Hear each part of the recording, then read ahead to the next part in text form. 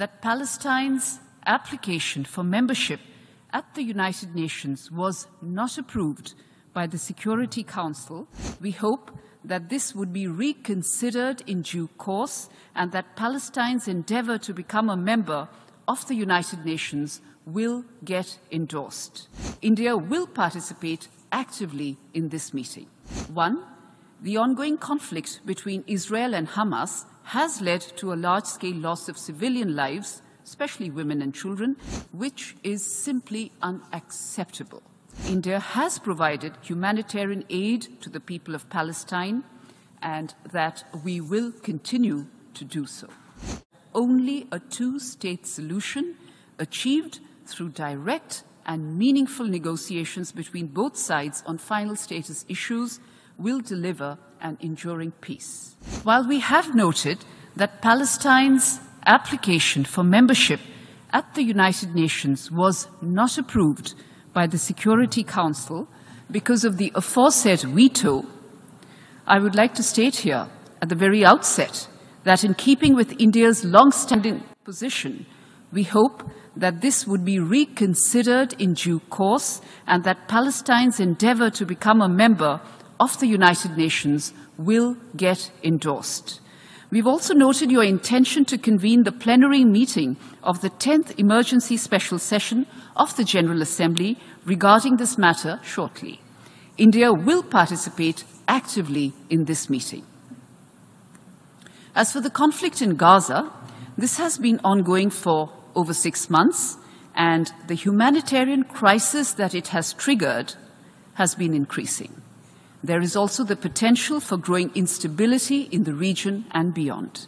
In this context, we view the Security Council's adoption of Resolution 2728 last month as a positive step. As for India's position on the conflict, I will make the following 4 brief points. 1.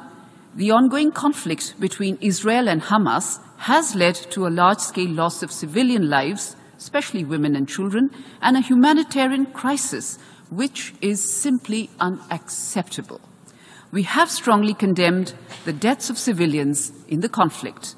We firmly believe that international law and international humanitarian law must be respected by everyone under all circumstances.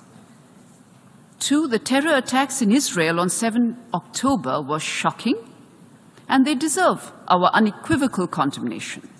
There can be no justification for terrorism and hostage-taking. India has a long-standing and uncompromising position against terrorism in all its forms and manifestations, and we demand the immediate and unconditional release of all hostages. 3. It is imperative that humanitarian aid to the people of Gaza be scaled up immediately in order to avert a further deterioration in the situation. We urge all parties to come together in this endeavor. We welcome the efforts of the United Nations and the international community in this regard. I will state here that India has provided humanitarian aid to the people of Palestine and that we will continue to do so. 4, my final point, my leadership has repeatedly emphasized that only a two-state solution achieved through direct and meaningful negotiations between both sides on final status issues will deliver an enduring peace.